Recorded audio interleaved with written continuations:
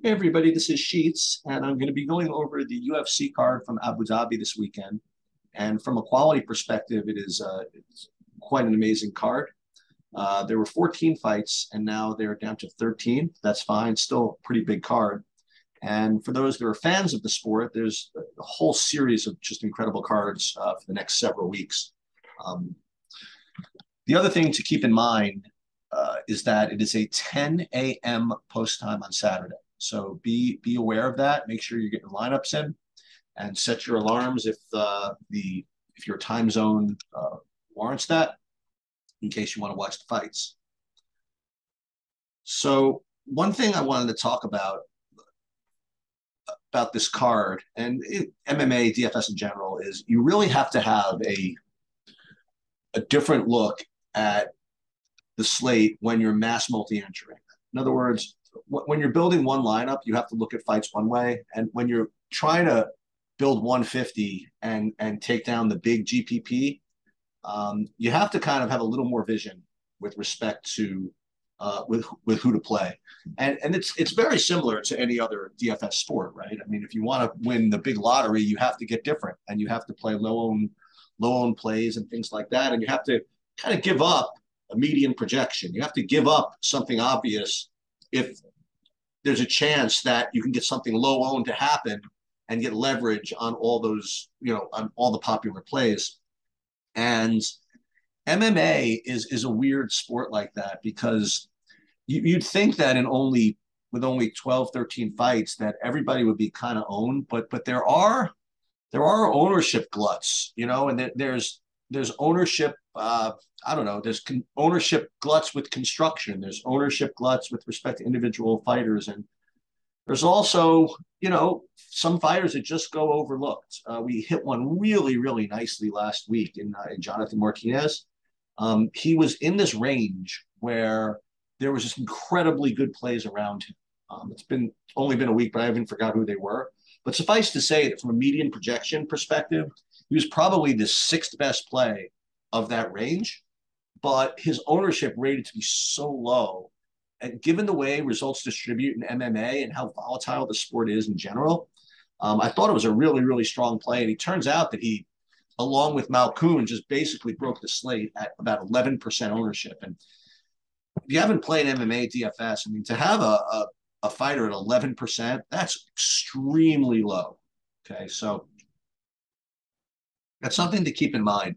The other thing is that the fights that tend to be low owned are also fights that the numbers don't usually support them. In other words, if you have a fight that's going to be huge inside the distance prop where rates to finish inside, minus 300, minus 400, they're just going to be owned. That's just the way projections work. It's the way people operate. Like last week, the Jordan Wright to Dorovich fight. I mean, that was just 100% going to be jammed on both sides. And it turns out that it worked, right? Todorovic ended up with, what did he end up with, 110 or whatever it was. But it did go to 2 rounds, and who knows? The fights that tend to be overlooked are the ones that don't have the best metrics, that don't have the greatest inside the distance prop. And what's kind of really cool about DFS is that this is the Nobel Prize, right? This is the thing that really, I don't say needs to be figured out. This is the thing that makes DFS cool, is the question of how much in reality or how much in projection are you willing to give up in the name of getting a low owned play? And that transposed to NBA, football, or whatever it is. In football, if you have a scenario where a wide receiver rates to get about 18 fantasy points, and another guy rates to get 17 fantasy points, same price. Yeah, gun to your head, who do you pick? The guy that's going to score 18. But if one guy's going to be 80% owned, the other guy's going to be 20. Okay, that's easy. You take the guy that's 17 points and whatever. But what if it's only a 15% ownership gap? Or what if the projection is 2 points ahead? And where does the break even come into play of where you're giving up too much in the name of ownership? And it's and if you can get the answer to that question, then basically the game is solved, and that's the end of DFS. But because that's almost an impossible thing to quantify,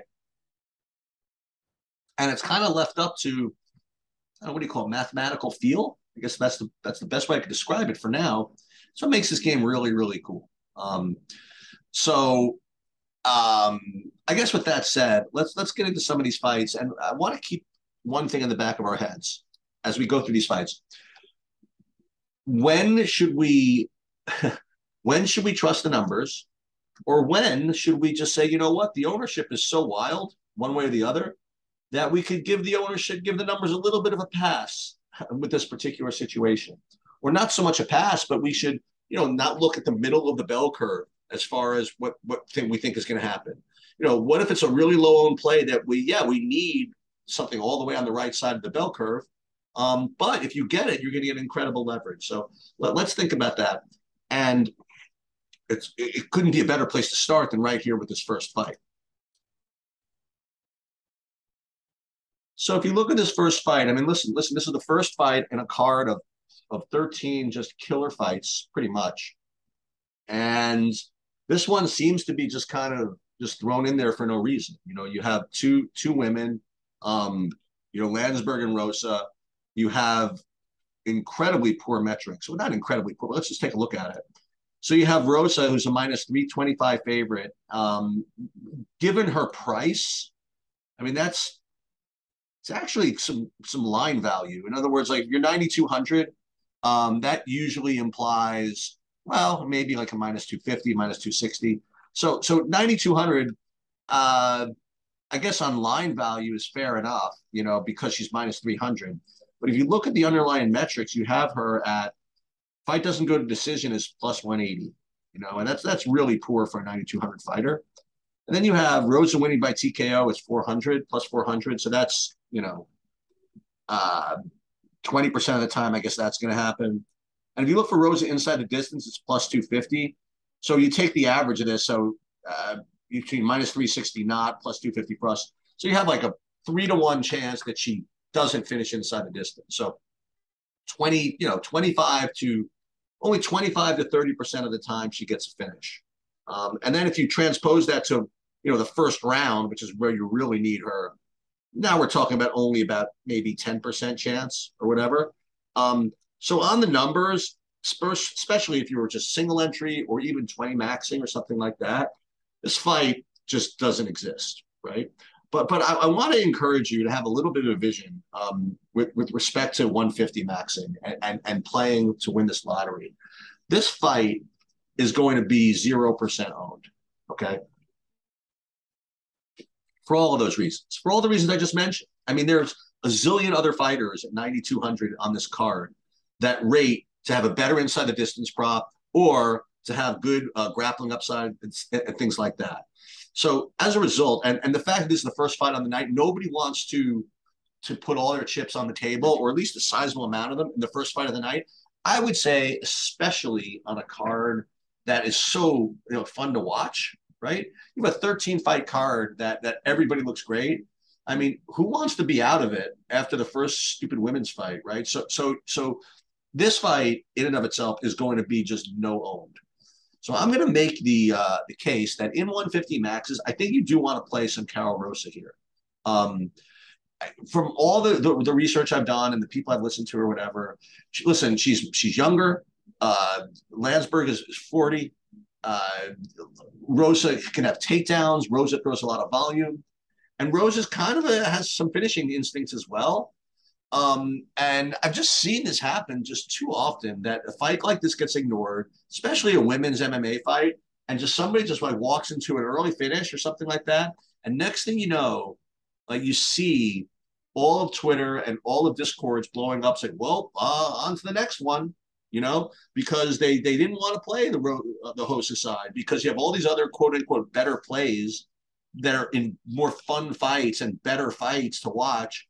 And I think that in 150 max, I think you should play some Hosa here. She's probably, I'm just guessing, twice as unlikely to get there, at least, as some of these others. But I'm willing to bet, I'm not going to bet this, but if Hosa is more than 10% owned, I would be surprised. Okay. And you know what? You never know. What if What if she does go for a lot of takedowns, gets some success, and over 3 rounds, she doesn't even get the finish, but maybe gets like 5 or 6 takedowns. Okay. How many times have we seen that type of scenario just play out and somebody score 120 like random points like that? I think their Hosa is a really good kind of cool low owned way to start off your MME builds. Not your MME builds. Just make sure that if you script, you get over the field on her, like whether it be 10%, 15%, something like that. I would not X her out, and it's tempting to do it, because you look through your list and you say, okay, want to make life easy. Who am I going to cross out? I'm going to cross out. I don't know. I'll cross out Malcolm Gordon, or I'll cross out. I don't know who else people would cross out of this card. Maybe uh, actually I don't even know. Kaiten Chukagian. I'm not sure.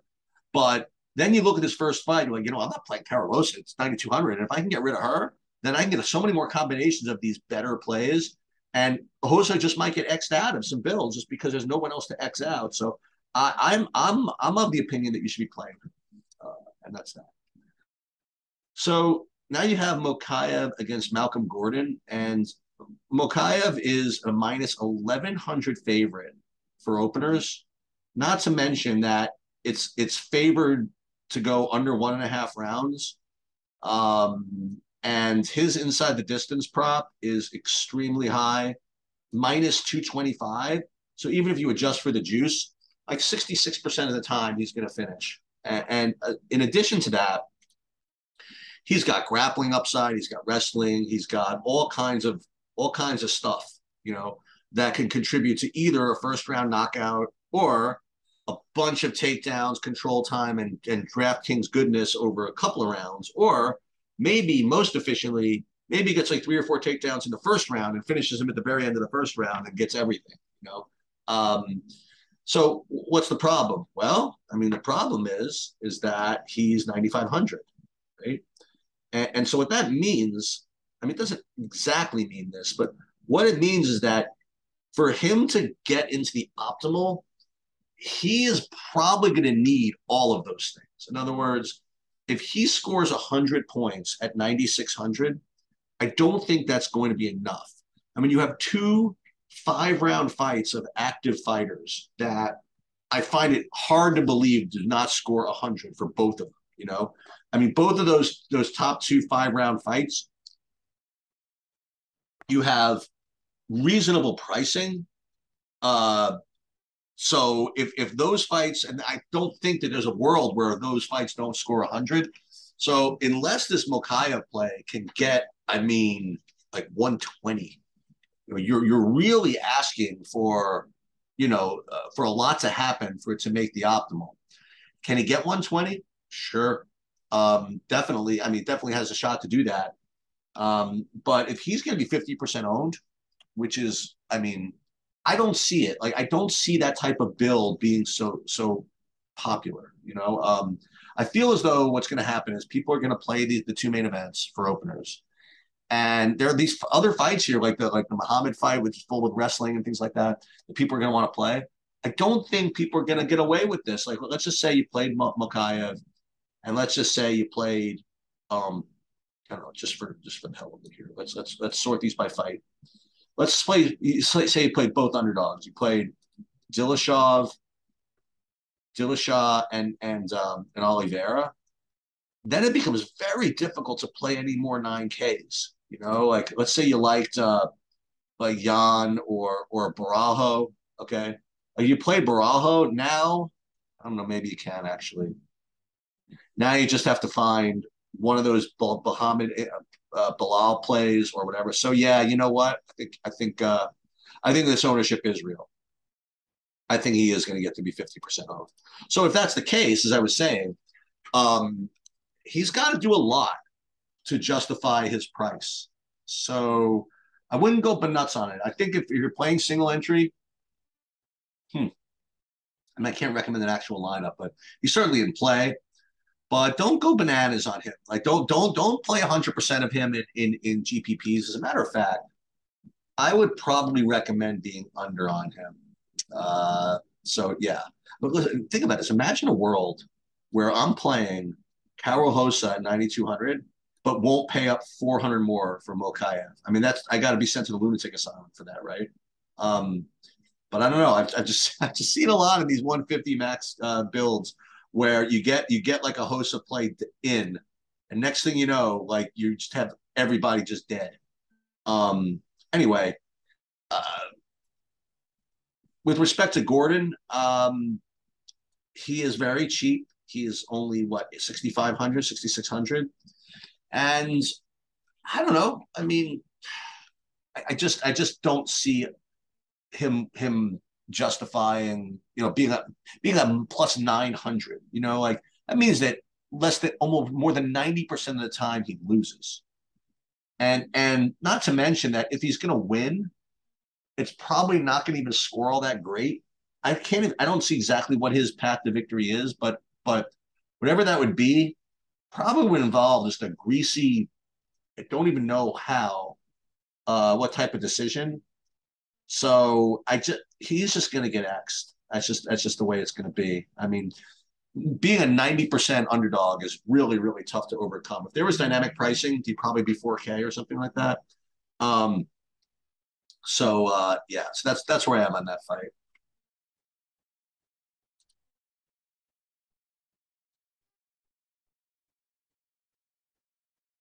Okay, so you have AJ Dobson against Armand Petrosian, and this is one that's kind of interesting to me because people always attempt to try to find underdogs because you need to. I mean, you need to find underdogs, and sometimes they're easy to come by, and sometimes they're not. Like last week, the Jordan Wright underdog was a very very easy play to make. Look, it didn't work, whatever, but that was kind of an easy one to make. There's a lot of cards where that happens, and this week I feel as though most of the good underdogs are in kind of like the main events. And as I just kind of went over with the with the with the analysis of the Muhammad Mokayev play, um, you don't really need to get down to the 7,100 range to make your lineups work. So with that said, I think that the underdogs in these types of fights are going to be very low owned if you can make it work. And I'll tell you that um, from a fight breakdown perspective, this has been very, very interesting one to look at over the course of the week because, well, first let's look at the numbers. 9,100, 7,100. There's really no line value here because he's minus 200 Petrosian, and then we'll get to the numbers in a second because this is really interesting. What I have heard this week, and this is the truth, that Petrosian has very very poor takedown defense, and whenever you have that, and someone has been given the moniker of having a poor takedown defense, DFS players are all over this, right? They're like, okay, great, he's got poor takedown defense. All I need then is for the guy that's going against him to go for takedowns because if he's a big underdog, it's really the only time, it's his only path to victory. It's a legitimate path to victory. And all he needs to do is do that. And not only does the underdog come in, but I get the bonus of having a good fantasy score. So when this matchup comes out, you have this case where Petrosian is definitely someone who, yeah, I mean, if you can, if he has poor takedown defense, if you have someone that can get the takedowns against him, it's a tremendous underdog play because it's his win condition, right? Um, the problem is that I haven't really seen. I've been trying, but I haven't really seen any content or anything that really is going to suggest that Dobson is going to do this or is capable of this type of approach. Okay. Um, it's one of those things that people want him to do. And listen, I've seen this so many times that the DFS community comes to behind a fighter and say, listen, all he needs to do is go for takedowns and he's a lock. And then they don't go for takedowns. You're like, what the hell? Just because we want them to go for takedowns doesn't mean they will. And look, it goes back to, or DFS players better NFL coaches than the coaches, just because we know that what we want them to do is go for it on fourth down all the time, or are we as DFS players better trainers and game planners than these UFC fighter trainers? I don't know. But listen, if I saw these metrics and I was AJ Dobson's trainers and handlers, I would say, hey, let's do it. Let's go for takedowns. But maybe he can't. I don't know. Maybe he just can't. Um, the other thing to think about is that don't you think Petrosian knows this? Like if listen, let's just look at Petrosian's last fight, right? So he gave up a whole bunch of takedowns against Barajo, right? And we'll talk about later. Um, don't you think he's going to say, listen, maybe I should just kind of, watch these takedowns? So I don't know. I'm struggling. I'd like to try to play Dobson. I might play a little of him just in case all that kind of comes to pass. Um, but I want to talk about the Petrosian side for a minute because this is one side of it I really haven't seen touted all that much. And he's a 9,100 fighter. Um, and if you look at the numbers, he has an extremely strong inside the distance prop here. You look at it, he is plus 100 to win by TKO. I mean, that's legit. You know what I mean? Like this is really strong. So normally you have something like this, and the guys ends up really popular. But on this type of card, for whatever reason, I'm not really hearing too many DFS touts or content providers recommend the Petrosian side in DFS. So it's possible that he ends up somewhat lower owned, even with this very strong inside the distance prop. I mean, you're going to see Barajo, with all this takedown upside at a similar price a little bit later, but I don't think we should sleep on the Petrosian side of this. So for me, I like the Petrosian side, and I'm going to sprinkle the AJ Dobson side, but I just have this weird feeling that the AJ Dobson side is just throwing money away. So I wouldn't play him in say 20 max or anything like that. He would only be a sprinkle in really large field GPPs. Okay. Gazi Omar Gadzhiev against Bugapar Nurmagomedov. So this is apparently the weaker of the Nurmagomedov family, and he's still getting favoritism. He's minus 165. Let's take a look at the what you call it, the pricing here. It's 8,700 versus I guess 7,500. 8,700 versus 7,500. Omar. The problem here is this. So from all the content I've seen that Nurmagomedov is kind of overrated. I think his name probably gives him a little more respect than he maybe deserves. And I think Omar is a very live dog here. The only problem is going to be ownership. I have to believe that, with the exception of the main events, I think he's going to be pretty. I would imagine he's popular, right? I don't know. So I definitely prefer the Omar side of this. Let's take a look just to look at these numbers, these inside the numbers. Fight doesn't go plus 120, not great. Nurmagomedov inside the distance plus 300, plus minus 400 or something. That's pretty awful. What about Omar inside the distance just for fun? I mean, plus 380. Actually, it's about the same, right? But plus 500. So, I mean, it's not great. It really is not great. And I would love to see a little more upside for my underdogs. So I'll regard him as just kind of a play. I think he's actually a pretty good play in 20 max. I don't know how great a play he is in 150, just because I don't know if he's got that ceiling to get maybe like 100 points or something like that at 7,500. And that's kind of what you're looking for in the 150 max is the ability to get the 100. If you're playing 20 max, I mean, he grinds out a decision at 7,500. He scores 85. It's not the end of the world. You can still win that, but in 150 max, you're going to need more. So I think I'll maybe with the field with him in the 150 max, but nothing else. Nurmagomedov, I'm probably off of his side. Um, okay, Chukagov against Almeida. So to me, this is probably my most solid overall pick, if there is such a thing, on this card. Um, he's got everything kind of going for him.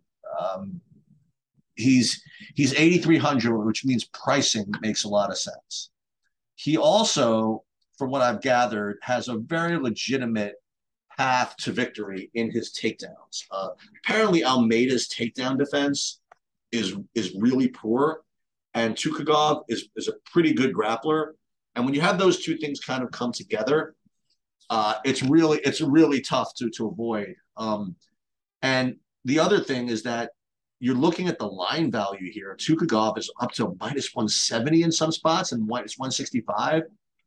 So the fact that he is only 8,300, this to me would be like the most solid, you know, cash 3 max, 20 max play probably on the board.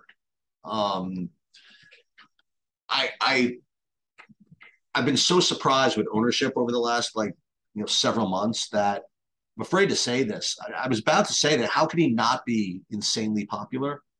I guess because there's so many other fighters and better fights that people want to play that maybe he gets ignored. But this has literally everything. You have line value and you have takedown upside. I mean, to me, this is where you really want to start your overweight. Is Chukuyov. That's my opinion. Um, okay, Krylov versus Ozdemir.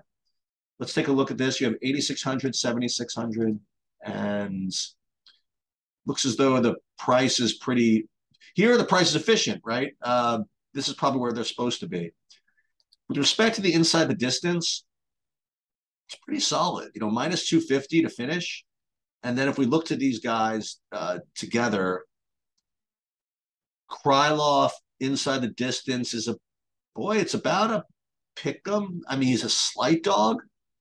So you compare that actually, I mean, you think about it, he actually does look like a better play than Petrosian when you think about it, right? Because he's a little cheaper and his inside the distance prop is almost the same as Petrosian.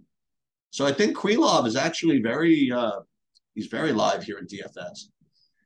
The Ozdemir, unfortunately, he's going to be my X. You have to X somebody. And from what I've heard, his path to victory is just not ripe with much upside. So even though you don't need as much 7,600, I'm going to probably be off of him. So for me, Krylov is definitely going to make this. Boy, look at some of these mid-range plays that you can play here. I mean, I'm not going to put all these guys in yet, but we'll get back to this. All right, so now you have Muradov versus Barajo, and here we go. You have, let's look at the Barajo side first, obviously. He's minus 205, so his price is somewhat efficient, and he's got these takedown upside. I mean, this is a very, very strong play, His inside the distance prop is let's take a look at it, actually. You have Barajo wins inside the distance is plus one, about probably minus 200. It's adjusting for VIG. So about, 33% of the time he finishes. But even when he doesn't finish, he has all this takedown point upside that I think that makes up for it.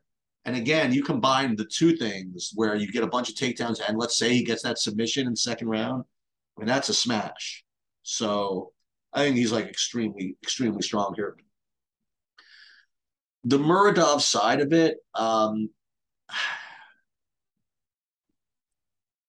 let's take a look at the KO prop because that's where I think you're going to get this.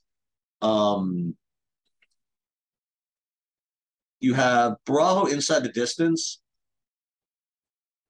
It's about the not Barajo incident. Muradov inside the distance about I guess minus 375 or plus 375 adjusting for vig. So about 22% of the time, I suppose he finishes. I guess that's not bad, right? 22% of finishes. So this is actually, I think, pretty legitimate. I think this underdog play is not bad. So 22% of the time, he's going to get a KO or of some kind, and at 7,200, I think that's good enough. And I think his ownership is going to be low. So I think that he makes the MME builds rather easily, actually. So I'm definitely going to be on both sides of this fight. All right, Brady against Muhammad. I do have a strong opinion on this one, and this is for nothing else, you know. So you have both guys who show incredible wrestling upside, incredible grappling upside, and you have a fight that's just priced right, you know, 8,200, 8K. I'll repeat what I said last week, okay, about fights like this. So there are three ways these fights can go. And we're gonna focus on choice C in a minute. So choice A is you have both these guys with good grappling upside. They just kind of just take turns, you know, controlling, take turns with the takedowns. Pretty close fight. The other way that this fight could go is that you have both guys are really strong grapplers and wrestlers, and they kind of X each other out, and they end up a kind of a boring striking match. And that type of thing, I mean, I've heard that happens, but I've never actually seen it happen. Like this is one of those things where maybe I haven't played DFS long enough to see it, but it seems to be something that people say could happen that never actually does. Right? That's my take on that. But the choice C, which is really interesting, is the one I highlighted last week. And a couple of weeks before, actually a couple of months before, a couple of months ago, like Ricky Simone was fighting somebody who similar path to victory, right? I mean, they were both wrestlers. Weren't quite sure which one was the best one, but the point it was that if one of them happened to be better than the other one, it could completely blow up and have like an incredible score. Because if you have two guys that are singularly focused on one thing, and one guy's that is a little bit better than the other one, you could have a big advantage, especially when when the fighters are not particularly versatile. And that played out exactly perfectly last week in the Malkoun versus Maximov fight.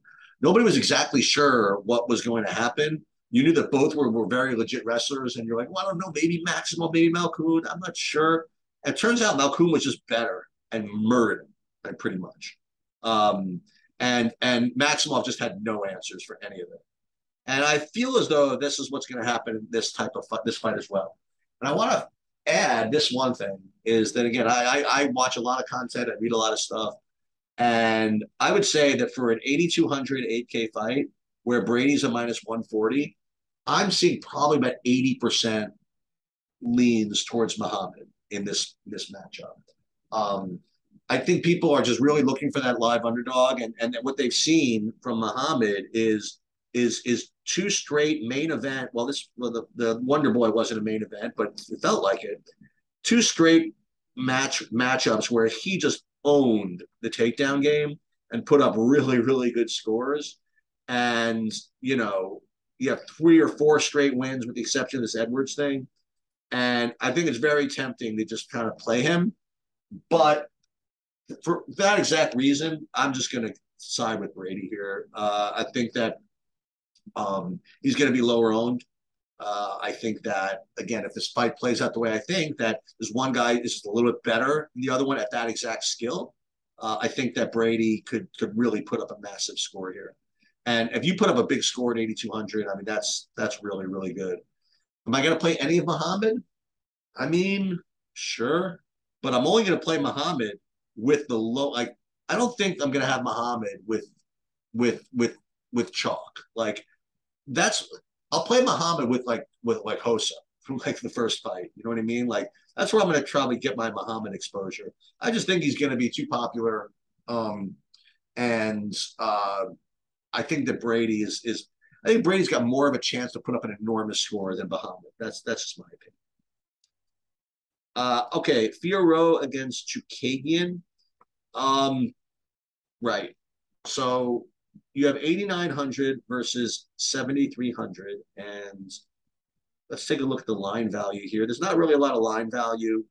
I would actually say that there might, maybe. I mean, Fioro, you could argue should be a little bit higher, maybe 9K, 9,100, um, but not too much. With respect to the inside the distance prop, it's pretty poor actually. You have Fioro winning inside the distance as like plus 400. Um, and like you compare that to Hosa, for example, who's just a little bit more expensive. Like Hosa inside the distance, what did we say? Was 300. And I promise you this, Fioro is going to be much higher owned than Hosa.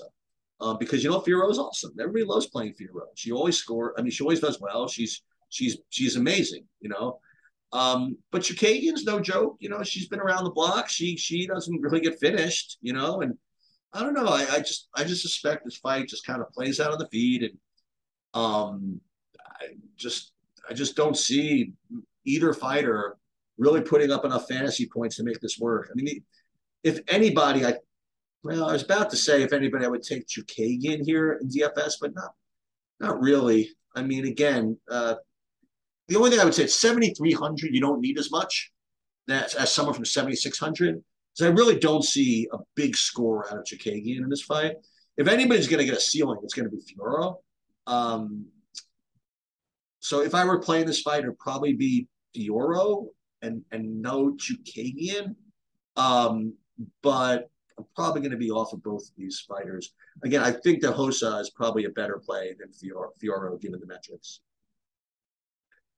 All right, so Mateus Gamrot versus Beneil Dariush. You have 8,800 versus 7,400.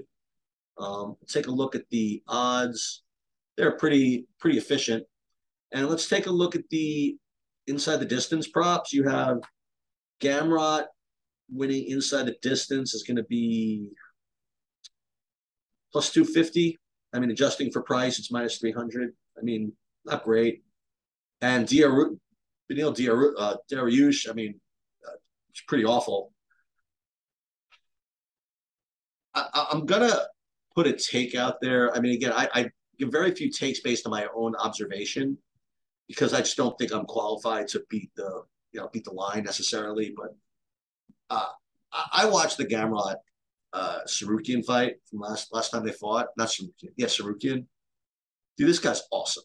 Okay, that whole fight was amazing. Like I encourage everybody to watch that fight. I mean, these two guys were just going after it. You know, defending takedowns, grappling, whatever it is. You have Darius coming off of a bunch of injuries. I think Gamrot is a lot of upside here. So I'm going to play the Gamrot side. I'm probably not going to play the Darius side. And again, it's probably putting my bias and my own observations above everything else. But I listen. I know what I saw. You know, I saw Darius against like a withered Tony Ferguson, just basically hanging on. And I saw Gamrot like in one of the more exciting fights. I mean, seriously, one of the more exciting decision fights, showing incredible freaking technique. Like both of these guys. I think that he's gonna put it on him. I really do. So I do like the Gamrot side. I'm probably not going to play much of Darius. So before we get to the 2 5-round fights, now we get to Peter Yan versus Sean O'Malley. And you have Peter Yan at minus 260. And you look at the price, he's 9,300. So I guess he's pretty fairly priced there. And you look at the inside the distance props, you have inside the distance is actually pretty poor. You have Yan inside the distance is like basically plus 300, which is really poor for 9,300. With respect to grappling upside, um, I've heard that there's a possibility that he goes for takedowns, which certainly helps. But I have also seen that I don't know, I've heard this narrative that he's a slow starter. Yeah, okay. And in 5-round fights, he's a slow starter, but and we talked about this last week with respect to Arahu and Grasso. The whole narrative last week was that Grasso, because she tired in the third round in other fights, not Grasso, that Arahu, when she tired in the third round after when she tired in the third round and 3 round fights, that she was not going to be able to cardio in the 5 round fights. And I thought that was a kind of a fraudulent take. I mean, you pace your fight based on how long it is, and I felt as though Arahu could show cardio for 5 rounds if she paced herself that way. And you know what she did? I mean, she lost, but it wasn't because of a lack of cardio. It was just because she got beat. But I think it's the same thing with Peter Yan. I think that Yan, because, okay, so he slow starts in 5 round fights, but I think that he's not an idiot. I mean, he knows that he can't give a round away in a 3 round fight. I think he's probably going to come after it. So I actually think that the inside the distance prop is a little bit is a little bit light here. I mean, if I were betting, I would probably bet on Yan inside the distance. That would be my lean. So if that's the case, I suppose I have to kind of lean towards Yan in DFS. The problem is that 9,300 is so tough. When you have to stretch for that inside the distance. You have that. You go back to Mokayev. I mean, he's like, it's just so much more likely to finish, and so much more likely to finish early for an extra 200. I mean, it's so hard to justify Yan over Makayev. I think you kind of have to play them. What you have to do is you have to run your lineups and say, okay, like which what's the 200 really getting? And you'll see when you build. I mean, you'll see what you can get to with the extra 200. But if it's not going to get you much, you just probably should just pay up the extra 200 for Makayev, even though you're going to get, he's going to be obviously twice his own, but pretty close, I would imagine. But I do like Yan inside the distance here, and I do like him in DFS, but I don't know. O'Malley, I just don't like him in the spot. I don't think he has a lot of KO upside. His inside the distance prop, I think, is pretty poor. And O'Malley inside this plus 650. I mean, that's rough. I mean, the only thing I would say is his price is fair, but just a price being fair is not good enough for me. So I'm probably going to be off of O'Malley. And if anything, I'll take some shots with Yan. So now we're at the 2 5-round fights. And the unfortunate reality is that I do think it's going to be difficult to fade these fights. I think you have 2 fights of very active, 2 fights of fighters that can score well, which have 5 rounds to prove it. And I think that these are, unfortunately, very difficult fights to fade. Now, again, in GPPs, and in 150 maxers, and you could try. And I know that there are people out there that try to do this. They say, "Oh, no big deal. I'll fade Oliveira and Makhachev. I'll fade whatchamacallit. I'll fade the other one, the Sterling fight, and I'll just hope that the other 6 guys get 120 points, something like that." Yeah, I mean, you're certainly going to be unique that way, but the chances that both fights dud is just very small, I think. Let's take a look at it. Let's take a look at Sterling. He's a minus 180 versus Dillashaw plus 140, and the pricing is, I guess, somewhat fair. I guess you could argue that Sterling might have a little bit of line value, but not much. And the inside the distance prop is not particularly strong in this fight. I would say not strong at all. Let's take a look. Fight doesn't go plus 140. I mean, so it's about a pick 'em, I guess, to go to decision. And I think it's spread out across both guys pretty equally. You have Sterling inside the distance, but probably 20% chance, line adjusted. Pretty much same with Dillashaw. So their inside the distance props are similar. But the thing is that there's grappling on both sides of this game and of this fight, and you get 5 rounds to rack up points in with grappling. It's a tough fight to fade. With respect to my opinion on it, yeah. Listen, I love when people say this too. If I knew that Dillashaw was going to be fresh and you were getting the old TJ Dillashaw, I think he's a great bet here. Okay, great, thanks. That doesn't really help me too much, right? Because he's not the same. He has been away, and it's just a little different. So I don't know. I think it's either way. I mean, I guess if I had to, I would say Dillashaw just because he's the underdog and he opens up other stuff. Um, but aside from that, I think both sides are pretty fair. And then you get to Makachev against Oliveira. I mean, Oliveira, I imagine, is going to be the most popular, certainly the most popular underdog on the slate, if not the most popular fighter. The only reason he wouldn't be the most popular fighter is because Mokaev. You can get him in a little bit too easily, I think, today or on the slate. But look, I mean, this fight's it's just fantasy upside. It's fantasy galore. I mean, you have Oliveira who just finishes people like it's his job. I mean, it is his job, right? He's a finisher. He's active. He's got 5 rounds to work with, and he's only 7,600, something like that. Um, 7,800. I mean, it's just a smash play. And then you have on the other side, you have Makachev, who he's just a takedown machine, you know, and you get 5 rounds of a takedown machine. Not to mention he's plus minus 190. I mean, you're getting line value here too, sort of, you know. So you're getting line value and you're getting takedown upside and all this stuff. I mean, he's a smash play too. So I don't know if I have it in me to fade this fight. I really don't. Even in 150 max, it's gonna score 100. It just is. And if you have $8,400 fighters and $7,800 fighters scoring 100, and you don't have them, it just puts so much pressure on you to be perfect with the rest of this. So anyway, that's where I am with that. So I guess like in summary, um, let's kind of review. I guess let's review kind of the underdogs I want to take shots with. Let's take the mid-range guys I want to prioritize and things like that. I do like the Hosa as far as the GPP play is concerned. We talked about Mokaev. I mean, obviously you can play him great. I am going to sprinkle some AJ Dobson. I just think the win condition is too strong to avoid. If in fact that he knows he's supposed to go for takedowns and he can get away with it, that's great. So I definitely think he's live. I think that Omar Gadziev is extremely live as an underdog. I think Zukov is kind of a lock. I mean, I think it's an extremely strong play. He's a mathematical, theoretical lock. You know, he's a minus 160 who's being priced as nothing, you know, and he's got takedown upside. I think he's the best. I think he's the best play on the board, you know, if there was no 5-round fights. Don't like Ozdemir at all. He's an X. Muradov is going to get sprinkled. So I guess Muradov and Dobson are the sprinkles of the non main event fights.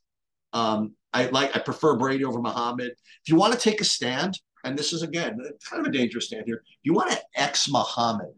That's an interesting thing you could do because you are well over the field, right? I mean, well under the field if you do that, obviously, and it gets you more combinations of the others. Chukagian, I just don't think I can get it done as her as an underdog. Dariush, no. O'Malley, no. And obviously Oliveira is a very strong underdog. So,